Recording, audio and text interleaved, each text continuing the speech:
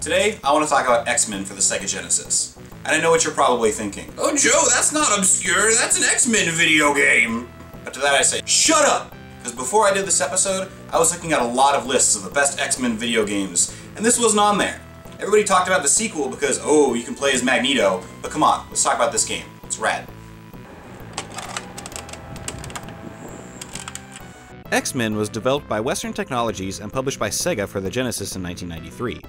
At the time, the X-Men were at arguably the peak of their popularity, with the animated series the hottest thing in the world.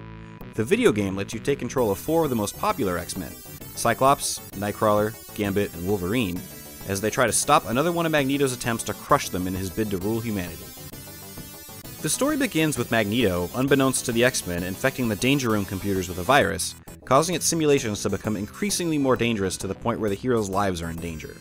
The X-Men must fight through simulations of a variety of famous Marvel locales, including the Savage Land, Shi'ar Empire, Excalibur's Lighthouse, Ahab's Future World, the Mojoverse, and finally Magneto's base, Asteroid M.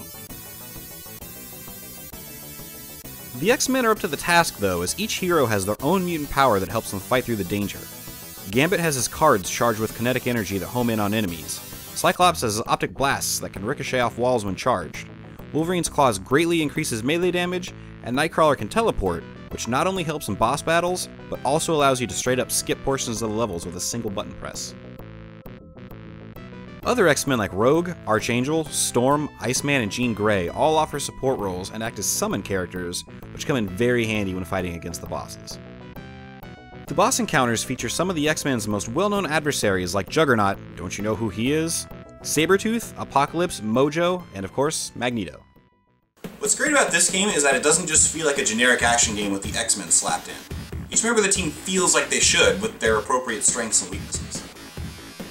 It lends an air of authenticity to the game which, when coupled with the detailed sprites and level designs, should make it a really appealing game to fans of Marvel's mutant heroes. The game is also really hard. The lowest difficulty setting, Amateur, cuts you off after the first 3 levels, so to see the end you need to tackle it on Hero or Mutant difficulty. Enemies take multiple hits and always seem to pop up when it's too late to react to them, and some levels, like Ahab's Future World, feature lots of bottomless pits to avoid. Most bosses' weak points are very hard to hit and are only exposed for a second or two, so you'll be relying on your summons for most of them.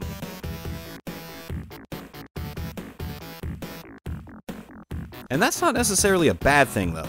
A difficult game that demands focus and patience can be very rewarding, especially when it has a soundtrack as awesome as this one that creates an atmosphere that will certainly have your blood pumping. The game is super cheap. You can get the card alone for $5, but a complete copy is going to run you about $10. If you find a copy that has a poster inside, can I have it? X-Men for the Genesis is a fun, challenging action platformer that's a great symbol of that era in the X-Men fandom. It's solid gameplay built around mechanics that suit the source material wrapped up in great graphics and music. And look, the sequel's really good, but let's make sure to give the original some love too, yeah?